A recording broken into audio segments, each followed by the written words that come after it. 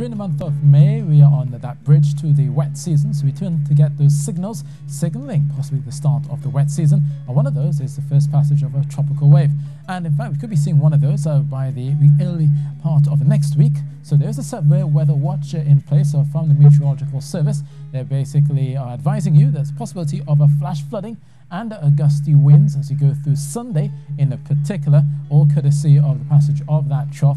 So what should you do? You should basically just monitor the weather conditions as well as the official updates as you go through Saturday and Sunday. So here we can just see here the tropical wave out towards the Guyanas. It is set to push a lot more moisture as you get towards Sunday. So that's where we're likely to still see the possibility of some of those showers occasionally turning heavy as you go through Sunday. You notice the yellow colors there popping up as well as the green, so that's signifying a lot of the moisture. So watch out for that by the end of the weekend. But for tonight across Tobago, just a few showers are coming across the hillsides. Some of the clouds will begin to build as you go through your Saturday morning. Most of that as well being pushed in some brisk winds, especially into Mason Hall, and then eventually across into Buku. So a scattering of showers to end your day on Saturday.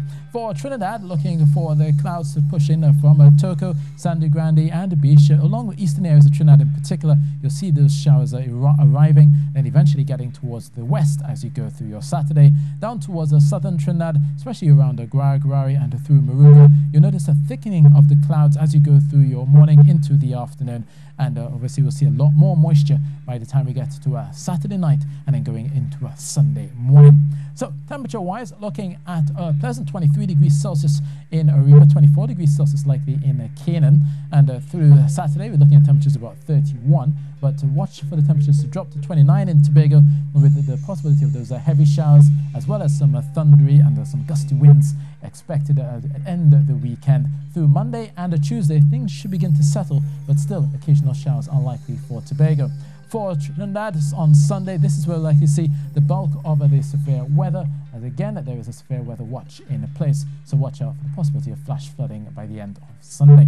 So for heading offshore, there's still some choppy seas further out in the Atlantic, maybe about 2.5, but closer to the Caribbean it's still around 2 meters for the most part, with those northeasterly swells of 8 seconds and a moderate breeze of 50 knots through Saturday. But once you get into Sunday, we could be seeing around 20 knots or maybe even higher than that, and those thunder showers. Meanwhile, of course, the Western Caribbean, they continue to be under this upper level trough. It's funneling a lot of moisture through Cuba into Jamaica. In fact, Jamaica right now is under a flash flood warning, especially for western areas of Jamaica, and then up towards the Bahamas and into Florida. They'll continue to see a lot more of that wet weather as they go through Saturday and maybe begin to fade by the end of Monday. So for Kingston then, windy and rainy at 30 degrees Celsius.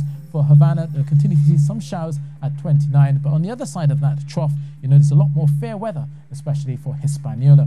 Now for the Eastern Caribbean, at this time of the year, we tend to see those pockets of moisture coming in. We could be seeing that as well, exacerbated by that passing tropical wave by the end of the weekend. So for Trinidad and Tobago, as well as for the Guyanas, could be seeing some wet weather as they get towards Sunday. But the rest of the Eastern Caribbean, mostly settled, and obviously as we get closer to the month of June, the number of rainy days will likely increase with the start of our wet season when we get that first tropical wave or the first ITCZ visit.